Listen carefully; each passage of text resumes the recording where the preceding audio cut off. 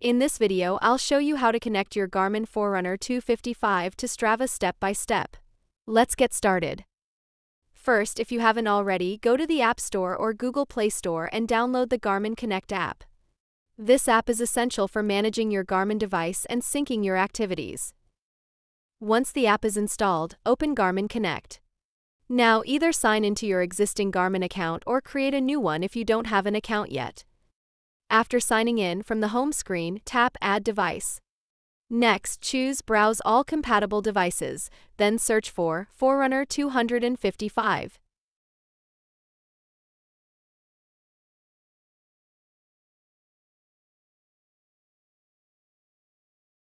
Tap it from the list and follow the on-screen instructions to pair the watch with your phone.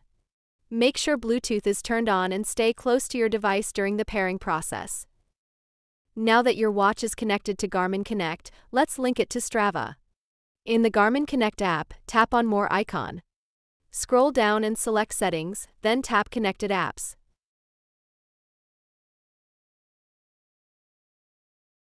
From the list, choose Strava. Tap on Connect or Agree and you'll be redirected to the Strava login page.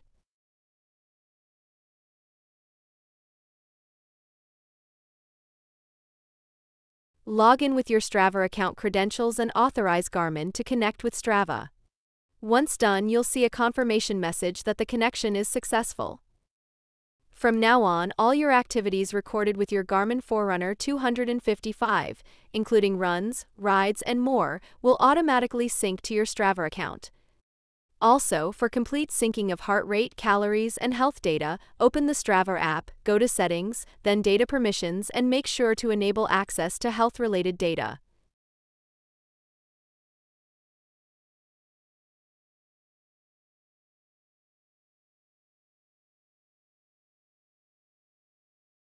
And that's it.